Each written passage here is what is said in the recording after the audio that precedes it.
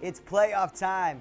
You win, you move on. You lose, and you go home. Your season is over. I am Chris Stonebreaker, and these are the top 10 high school football games of the week. And we start off in Southern California's amazingly competitive Pac-5 division bracket for our national game of the week. Serra versus Corona Centennial is a first-round matchup between two lost teams that both have potential for a deep playoff run if they survive Friday night's opener. The Serra Centennial winner advances to take on the victor of another one of our top 10 games, Mater Dei at Westlake, next week. That first-round Pac-5 showdown is a rematch of an October 2nd meeting won by Mater Dei 28-27 in unlikely fashion. Westlake senior kicker Kevin Robledo, his potential game-winning 33-yard field goal attempt was partially blocked as time expired. Mater Dei's win over Westlake was the only other time these teams have met on the gridiron. In Indiana, number 22 Carmel tries to knock off fellow unbeaten Penn for a trip to the Class 6A state finals. These two teams are the final two unbeaten teams in the Indiana Class 6A. Penn also began last season with a 12-0 record, but lost in the same round to Carmel. This is Carmel's 17th trip to the state semifinals since 1978. Penn has made it this far 15 times since 1983. Ohio football is some of the nation's best. Number 25 and 11-0 Hudson takes on perennial power St. Ignatius in a second-round Division I playoff game. St. Ignatius is the most successful playoff team in state history and are trying to extend its record number of state championships to 12. The Wildcats have more state championships than Hudson has playoff appearances. There's also one state championship tilt on the board in Sioux Falls as rivals Lincoln and Roosevelt meet at the Dakota Dome to play for the South Dakota Class 11 3A title for the second straight year. Last year, Lincoln won 47-24. Roosevelt has lost the past three, but still has an 8-6 edge over Lincoln since 2003. This is the 7th All-Sioux Falls State Championship game since 2004.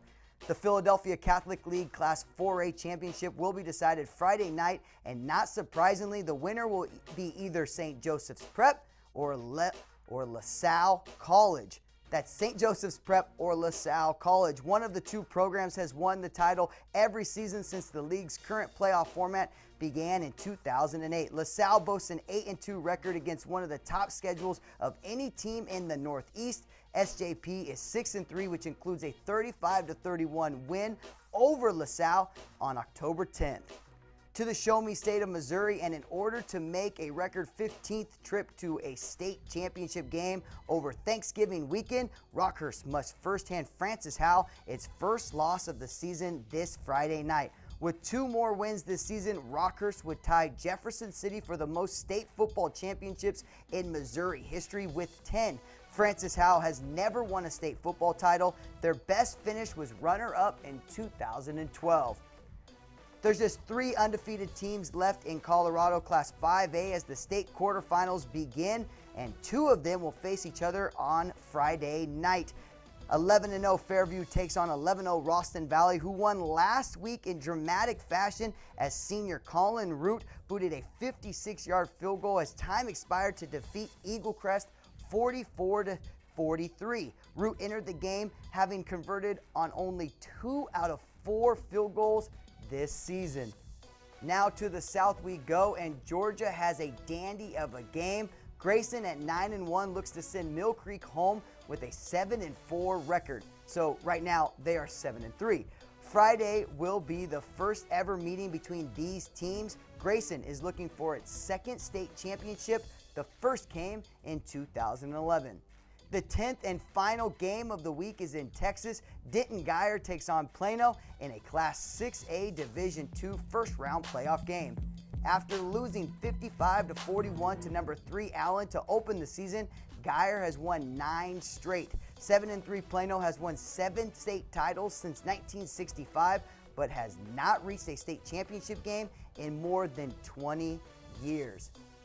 Whew, we got a lot of stats that just went your way. Hope you paid attention, and if you didn't, you can read all about it right underneath this video with our MaxPreps top 10 high school football games of the week. I am Chris Stonebreaker, and please remember to keep on clicking on to MaxPreps.com, America's source for high school sports.